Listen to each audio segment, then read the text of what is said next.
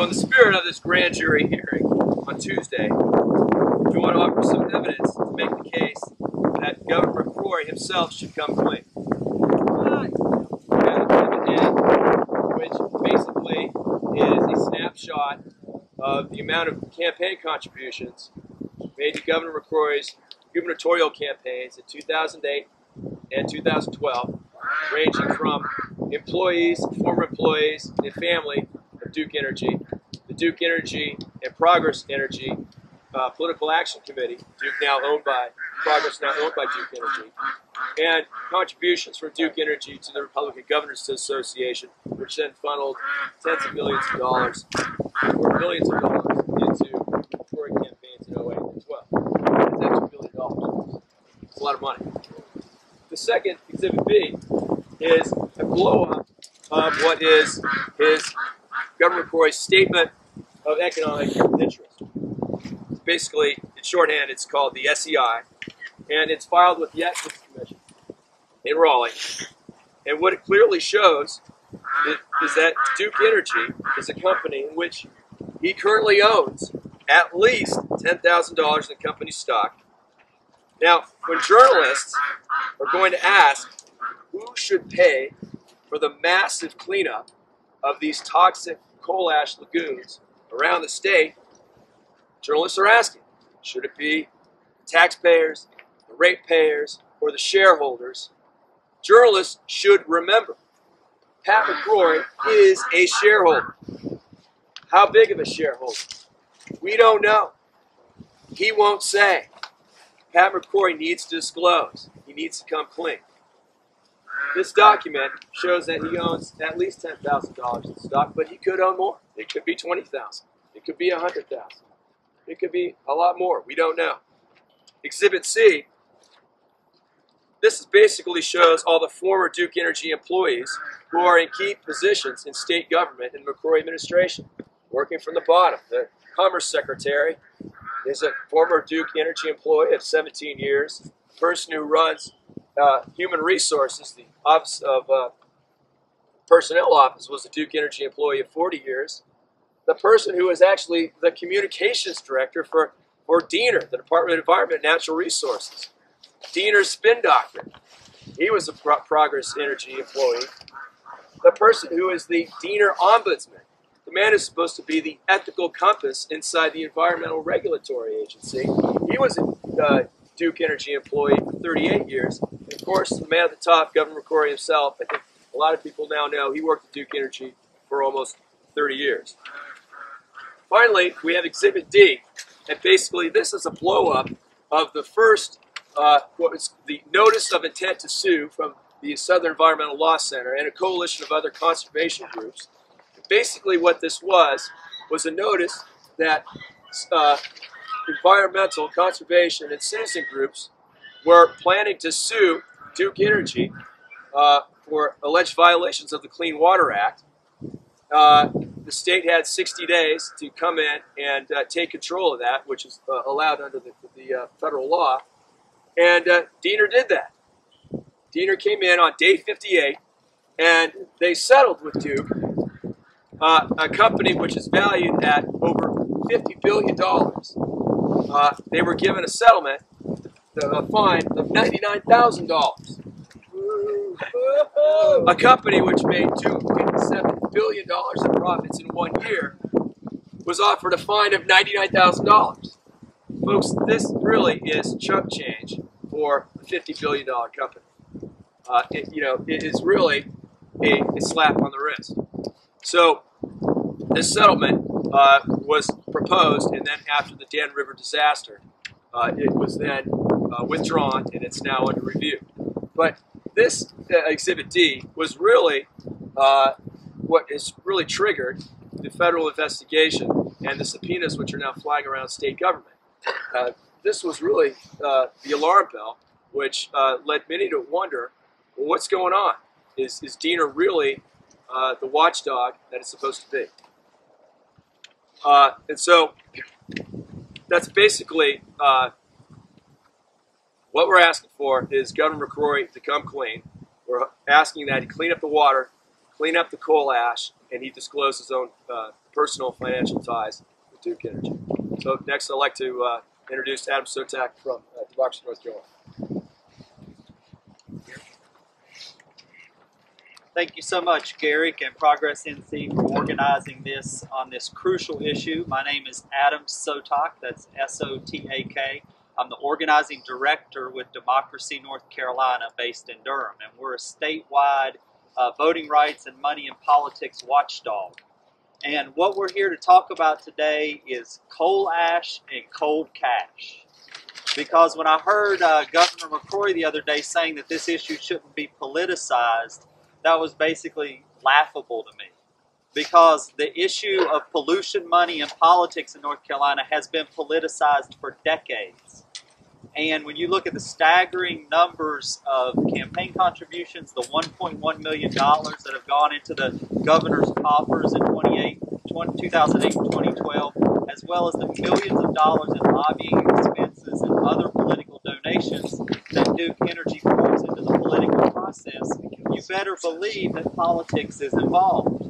And we need Governor McCrory to come clean and be transparent with the people of North Carolina about what type of vested interest and relationship he has with Duke Energy and where we the people stand versus this huge corporate special interest that's pouring all this money into the political process.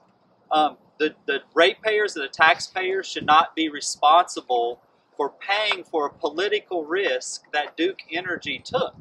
And this was a political calculation that they made, that by giving contributions, by lobbying, by basically trying to hijack the regulatory process, they could get off scot-free, you know, or with minimal payment, no matter what would happen. And what's happening is they're putting the people, the wildlife, the environment of North Carolina at risk, and we should not have to pay for that. That's the stockholders' responsibility. You know, they are the benefactors when the company's making profit, and they should accept the risk when Duke Energy has to clean this mess up. So we want them to get this coal ash away from these water sources, not dump it in poor communities, as is usually the trend with these things. You got to figure out a responsible way to move that coal ash in a place where it's going to cause the least harm. And we want Governor McCrory to come clean and disclose his ties to Duke Energy. We want him to also call for real reform in the state of North Carolina. Governor McCrory came into as governor and said that he was going to clean up the pay-to-play culture. But there's no greater example of pay-to-play than Duke Energy in North Carolina politics. This is an opportunity for him to stand up and do what's right for us, call for greater disclosure, some campaign finance regulations so that we understand where all this dark, shady money is that's flying around in the political process, and clean this mess up. So we stand here today with the people of North Carolina, Western North Carolina, all over the state, to say, come clean, Governor. Yes. So when Adam says we stand here with the people of North Carolina, you know, that's just not a statement out there on the limb.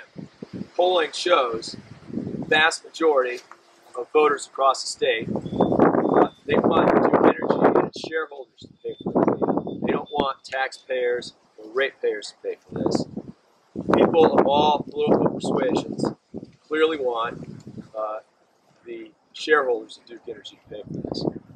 So Clean Water for North Carolina is a group that's been working on water quality issues around the state and here in the mountains of North Carolina for a number of years. Here's Katie Hicks from Clean Water for North Carolina. Thank you all. I'm the Assistant Director for Clean Water for North Carolina. We are a statewide environmental justice organization.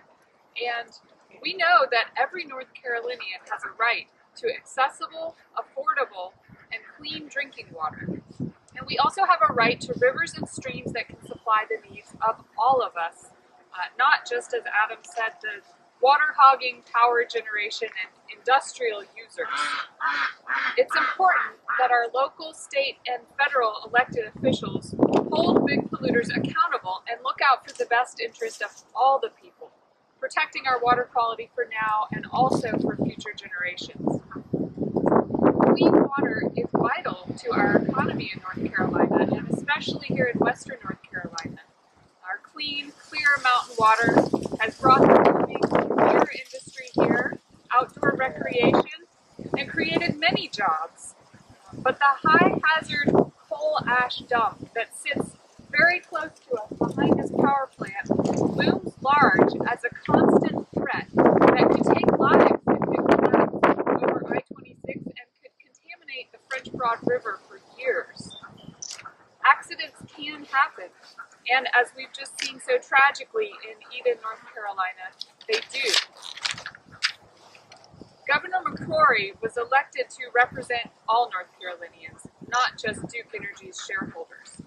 It's part of his job to protect our environment, to enforce the laws, to support agencies in his administration that will enforce the laws instead of just looking out for the business community. And that would provide justice. It's time for him to do his job and make Duke Energy clean up all of its toxic coal ash dumps. Our neighbors to the south in South Carolina have started to do this, and they've done it without placing that entire burden on the ratepayers. Cleaning up toxins, I want to close by saying that this is a matter of environmental justice. We're protecting vulnerable communities who are often the ones living in close proximity to these leaky coal ash dumps and may have problems with air quality, well contamination, and other public health and environmental justice.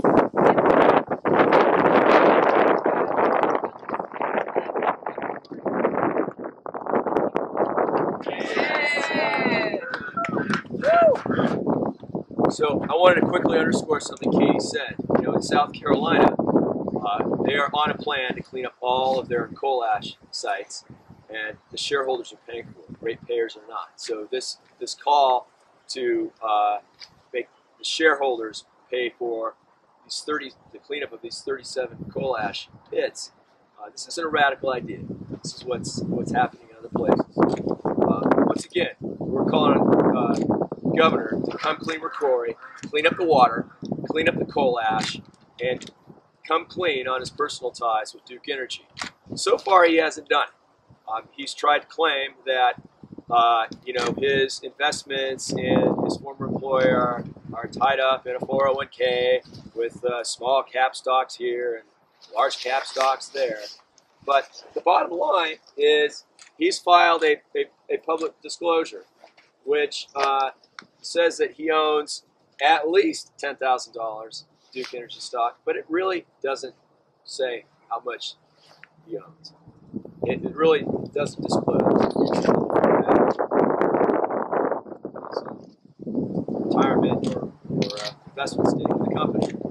And so when he is going to have some influence on this question, who's going to pay for this? He can personally be affected. And the other thing he's going to say is that the ultimate decision on who should pay for the cleanup is what the utility commission. Well, we all know if the governor were to come forward and lead on the issue, make a clear statement on who he thinks should pay, the reason stands that would have a large influence on the utilities commission. And so we're going to ask the governor not only to disclose, but also to lead.